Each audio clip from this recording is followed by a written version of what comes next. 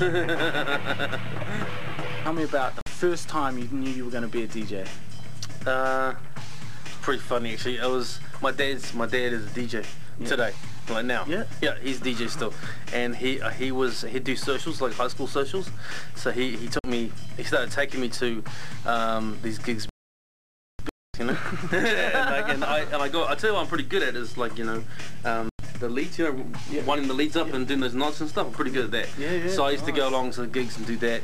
And at some point in time, Dad said, I think I was on Made Up at Grandma. It was like a school social. He's like, you know, do you want to play a couple of songs? Because I just want to go do something. You know, I was like, oh yeah, you know. And then I just got on there, and that was it. Gotta send shout outs, mad love to Christchurch too. My boys up here doing it up, man. Tuhono in the house. Tell us about when you made that transition to radio. The radio thing was pretty big because I had always wanted to be on radio. In fact, little people probably don't know, but way back in the days, I used to do the graveyard shift on Auckland 95 BFM in Auckland with a guy called Piscini who was real instrumental in getting me on radio. Like, you should come do this, and I was like, I don't know what I'm supposed to do. So I started doing it, and I realised that I really like radio. So you're the editor of Back to Basics. Tell me about that. How did that happen?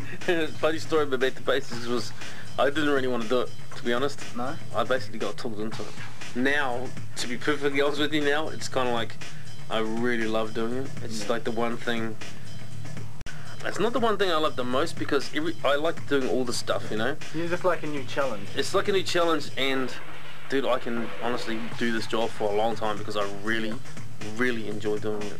Tell us about your first introduction to television and then also what you're doing with television now. Well, my first introduction to television was True School, and then eventually MTV New Zealand came along and poached us. Of course, MTV went under, and then M2 popped up.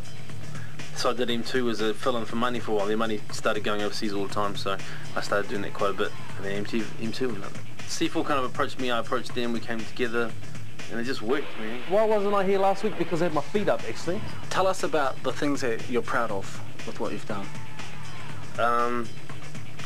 What I'm most proud of probably is the amount of friends I have now through hip-hop. It's like the people that are like my close knit friends, like SAS, etc. And then this whole encashment of people that I deal with on a regular basis. That's my biggest achievement, bro. Being that it was so hard to sit you down and get this interview, you are obviously, and I've always known this, you're one of the hardest working men in New Zealand hip-hop. How do you do it, man? It's actually not that difficult, bro. It's honestly, it's not as hard as you think. Man, why I say that is because I guess I just got good work ethic, bro. Like I can name countless people who I've heard say, oh, you know, I'm doing my thing, grinding real hard. No such thing, bro. All I know is that at 7:30 my kids need breakfast. At 9:30 I need to be at the office, and at 5 o'clock I'm probably going to be finished the office, and then I'll do something else for, you know, till later on that night. I'm just saying there's 24 hours in a day, and getting up at lunchtime and playing PlayStation 2 is not one of them.